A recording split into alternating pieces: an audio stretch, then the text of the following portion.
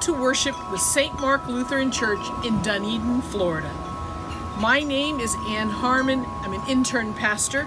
Pastor Katie Fast is on vacation this week. There are a few announcements for today. Dorothy Martin is recovering from surgery after a fall on Easter Sunday. She is now in rehab at St. Mark Village. Her daughter Suzanne requests that cards continue to be sent to Suzanne's home. Dorothy is most appreciative of your prayers and outreach. Suzanne also requested prayers for her husband, who is experiencing a health issue and could use our prayers for his healing. The Lovering family is planning a celebration of Christian hope for Mickey Lovering on Saturday, April 17th at 1 p.m. at the church. If you will be attending the funeral, please RSVP to the office by this Monday. The family needs to make decisions concerning an indoor or outdoor service. The food pantry is in need of cereal, peanut butter and jelly, ramen noodles, and this week they made a specific plea for canned vegetables. The title confirmation class meets today at 11 o'clock outside.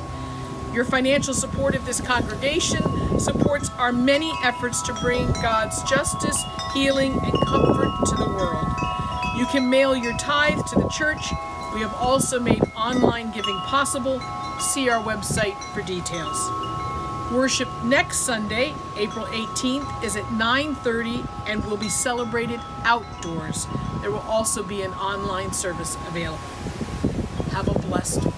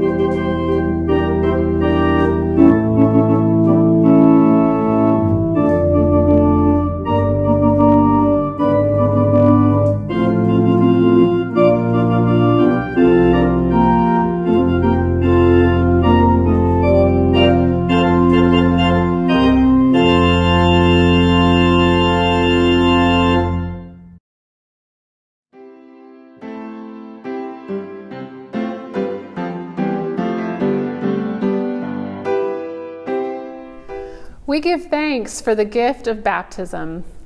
If you have a bowl of water near you, I invite you to dip your fingers in it and make the sign of the cross on your forehead, the sign marked at baptism, as we begin. Alleluia! Christ is risen indeed. Christ is risen indeed. Alleluia. Refreshed by the resurrection life we share in Christ, let us give thanks for the gift of baptism. We thank you, risen Christ, for these waters where you make us new, leading us from death to life, from tears to joy. We bless you, risen Christ, that your Spirit comes to us in the grace-filled waters of rebirth, like rains to our thirsting earth, like oceans that revive our souls, like cups of cool water shared with strangers. Breathe your peace on your church when we hide in fear. Clothe us with your mercy and forgiveness. Send us companions on our journey as we share your life. Make us one, risen Christ. Cleanse our hearts, shower us with life. To you be given all praise with the Holy Spirit in the glory of God, now and forever. Amen.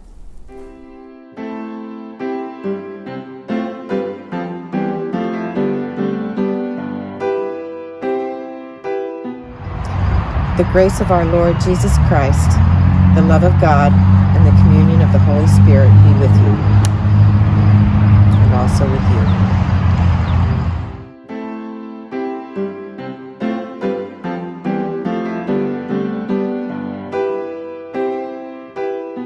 We pray together as one body of Christ, distanced by location, but united in love and concern. Almighty God, with joy we celebrate the day of our Lord's resurrection. By the grace of Christ among us, enable us to show the power of the resurrection in all that we say and do. Through Jesus Christ, our Savior and Lord, who lives and reigns with you and the Holy Spirit, one God, now and forever. Amen.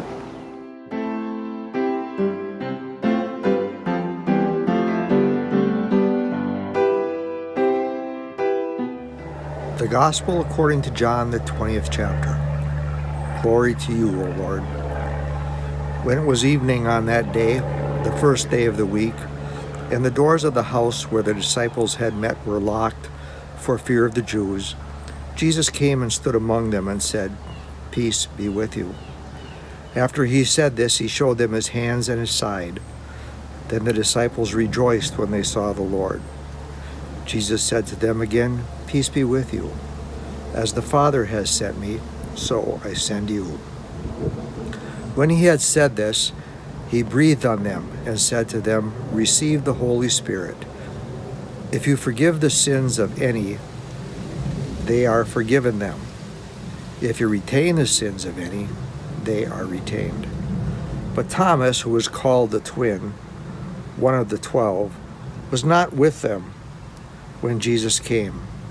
So the other disciples told him, "We have seen the Lord." But he said to them, "Unless I see the mark of the nails in his hand, and put my finger in the mark of the nails, and my hand in his side, I will not believe." A week later, his disciples were again in the house, and Thomas was with them. Although the doors were shut, Jesus came and stood among them and said, "Peace be with you." Then he said to Thomas, "Put your finger here and see my hands. Reach out your hand and put it in my side. Do not doubt, but believe." Thomas answered him, "My Lord and my God." Jesus said to him, "Have you believed because you have seen me? Blessed of those are those who have not seen and yet have come to believe." Now Jesus did many other signs in the presence of his disciples, which are not written in this book. But these are written so that you may come to believe that Jesus is the Messiah, the Son of God, and that through believing you may have life in his name. The Gospel of the Lord. Praise to you, O Christ.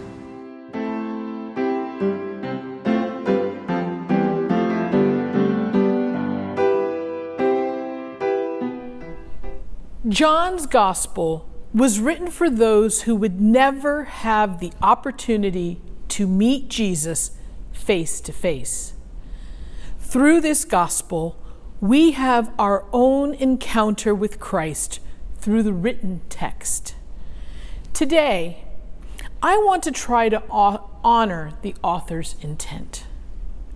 I hope that together we can enter into the story to see, hear, and touch Jesus.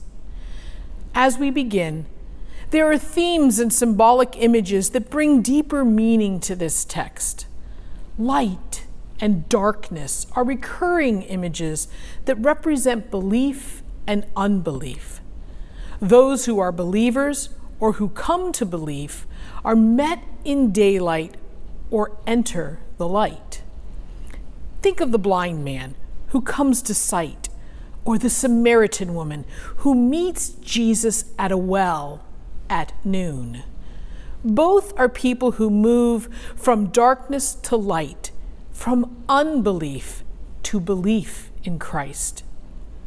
In chapter 3, Nicodemus meets Jesus in the dark of night and leaves confused and unsure what to believe.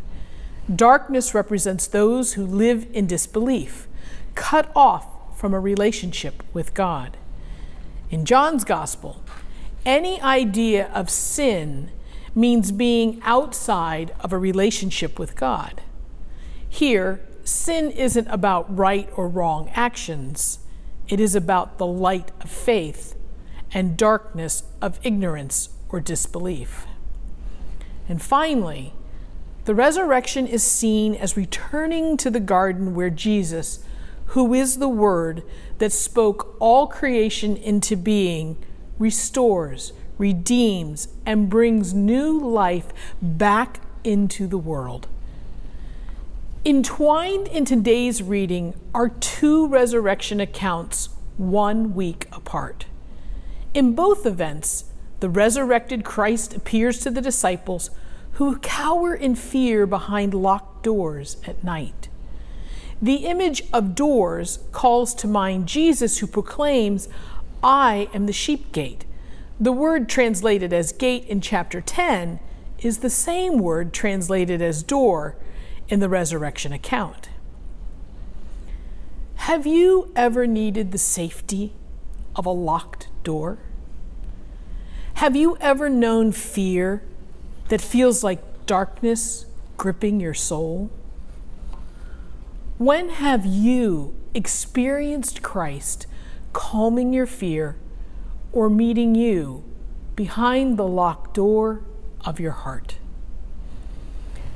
There are 3 primary themes from John's Gospel that reach their climax in the resurrection narratives. First, introduced in the prologue of chapter 1, Jesus is the Word who spoke creation into being. Jesus, the Word, is God. Second, we come to know Jesus through a personal encounter or experience of Jesus. The text of this gospel itself becomes an encounter with Jesus, which brings people to faith in Christ. And finally, through belief in Jesus, we enter an intimate relationship with God, which brings abundant life. That abundant life is fully realized when we become witnesses to the glory, righteousness, and love of God for the world. Through the Holy Spirit, we become the presence of Christ for the world so that all will come to know God. Sandra Snyders says it this way: the community, then, is the key to Jesus' ongoing presence in the world. The task of the community is to be, through love, Jesus' bodily presence and thus the giver of his Spirit to all who will come to believe down through the ages. When have you experienced the presence of Christ through another Christian? How has the Christian community nurtured your faith in Christ? The scene of today's reading begins at evening on the same day as the resurrection. see the darkness approaching. We read, "The doors of the house where the disciples had met were locked for fear of the Jews." Does their fear of religious authorities who secured the death of Jesus threaten the light of faith at this darkening hour? With the doors locked and fear in their hearts, the gospel simply says, Jesus stood among them and said, "Peace be with you." From that moment on, peace will be both the gift of God and the tool to discern God's presence and will in our lives. And then we see the most astounding detail. Jesus showed them his hands and side. The resurrected Christ, who is God, still bears the mark of death on his body. We hear that through those resurrected wounds, the disciples saw the Lord, believed, and rejoiced. Because of their encounter with the wounds of the resurrected Christ, the disciples came to belief. As I reflected on this text this week, I came to appreciate the trauma the disciples and those around Jesus must have experienced. Sadly, crucifixion was a brutal trauma inflicted on communities to maintain power and control. The disciples could identify with the wounds of Christ as their own wounding. I wonder how often you and I hold an expectation that God will take away our wounds rather than heal our wounds. There is a difference.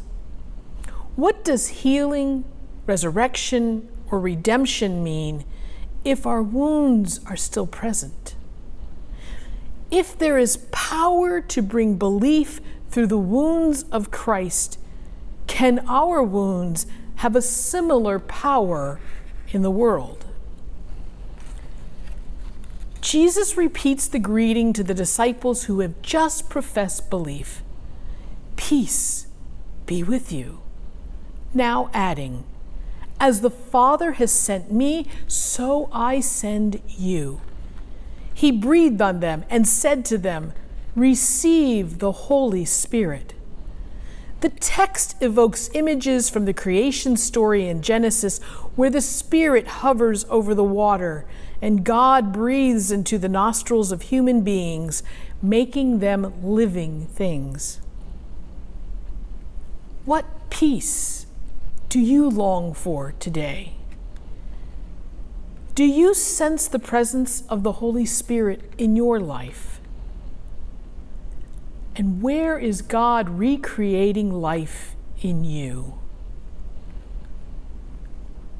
In the twilight scene, fearful disciples gathered, encountered Christ, and experienced the joy of the resurrection and the call that we all receive to carry on the work of Christ.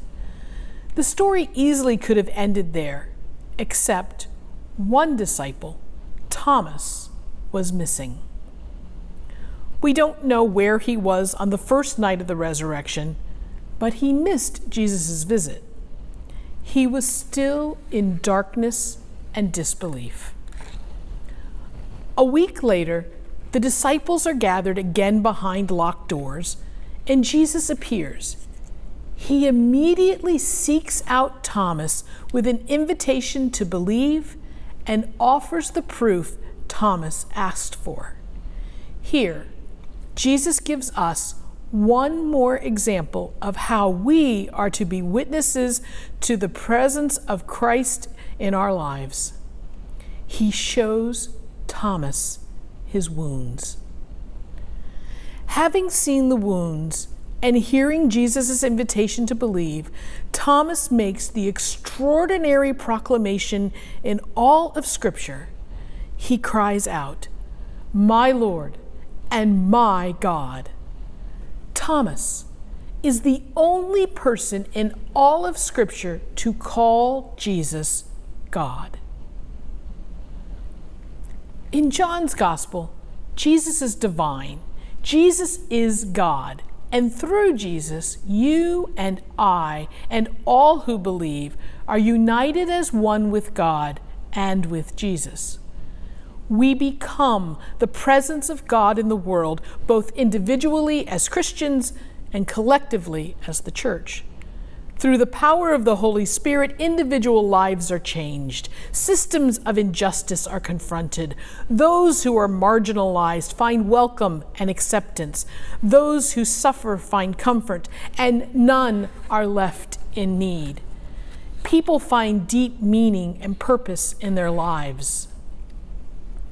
But it all begins with a personal encounter with Christ. John's Gospel was written so that you and I might have an encounter with the risen Christ.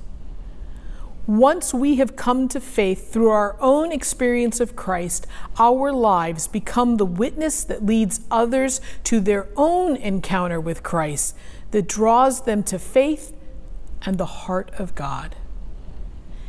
It happens in simple conversations. It happens in loving gestures and compassionate care. It happens when we show up to be present to the pain of another. It happens when we find the grace to include rather than exclude. It happens when we speak out for justice and mercy. It happens when the deep needs of the world are met and our neighbor next door finds in us a loving friend.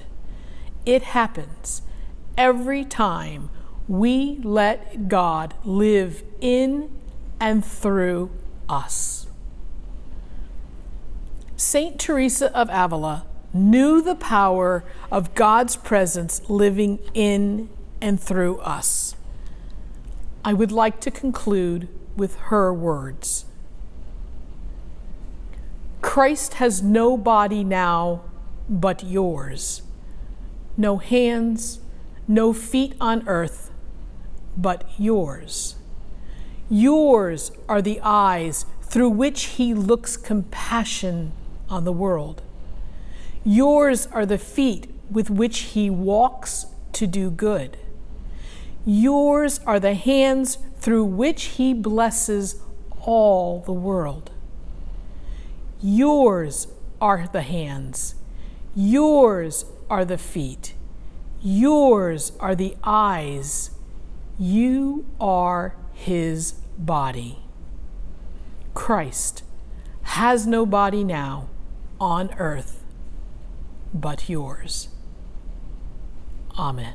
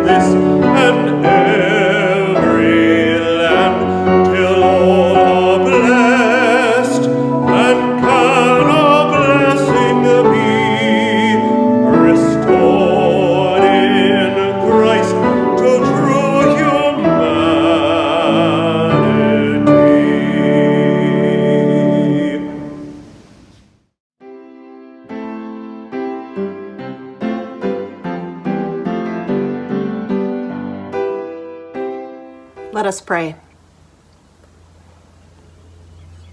By the power of the Holy Spirit, we are made new in the risen Christ. With faith and trust, we bring our prayers before God, who promises to hear us and answer us in steadfast love.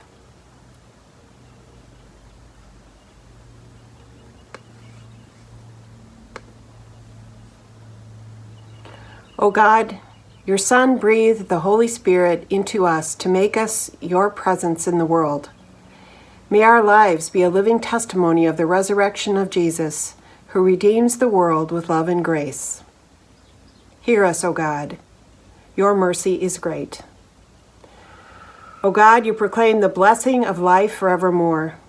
Like dew upon the mountains, refresh your creation, restore waters, cleanse the air, and provide revitalizing moisture to parched land.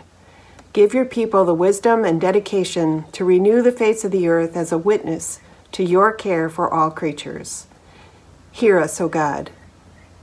Your mercy is great. You direct the nations, O God. Guide all in authority, that they shepherd their peoples in the ways of your love. Defeat in us our impulse to war. Bestow the peace of Christ upon those in authority and breathe upon them the Holy Spirit. Hear us, O God. Your mercy is great. O God, you place within the heart of the church a spirit of sharing. Give us the power of your generous spirit, that we provide for the needs of others as an extension of your mercy and care for all people. Make us your hands and heart in the world, announcing your peace to those who are lonely, hurting, suffering, or afraid. Hear us, O God. Your mercy is great. O God, you give us fellowship with one another in faith community. Shine the light of the risen Christ in our life together, so that we live in love for one another and our joy may be a witness to your presence among us. Hear us, O God. Your mercy is great. O God, in the risen Christ, you promise the gift of eternal life. In thanksgiving and remembrance, we recall the lives and gifts of those who now live in endless joy. Unite us with them in resurrection hope. Hear us, O God. Your mercy is great. We raise our prayers to you, O God, trusting in your never-ending goodness and mercy. We make all these prayers in the name of Jesus, our risen Lord. Amen.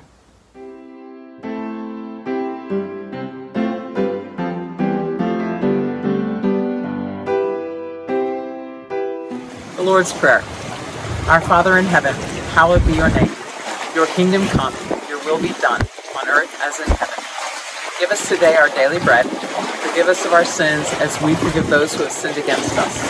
Save us from the time of trial and deliver us from evil. For the kingdom, the power, and the glory are yours, now and forever.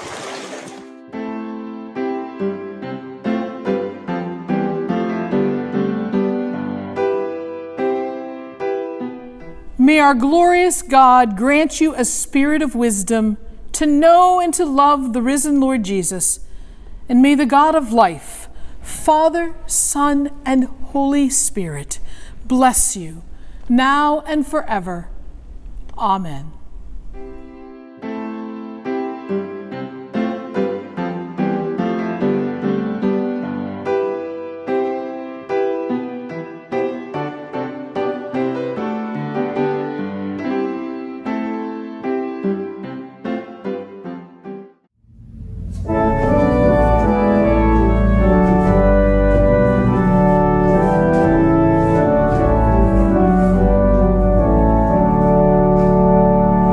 Let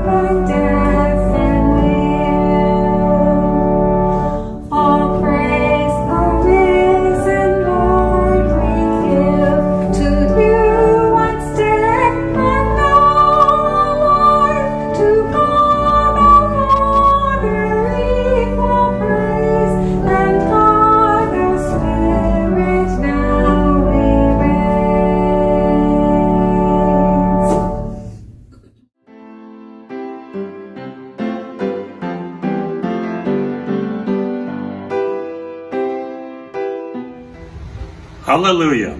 Christ is risen. Christ is risen. Hallelujah. Go in peace. Share the good news. Hallelujah. Thanks be to God. Hallelujah.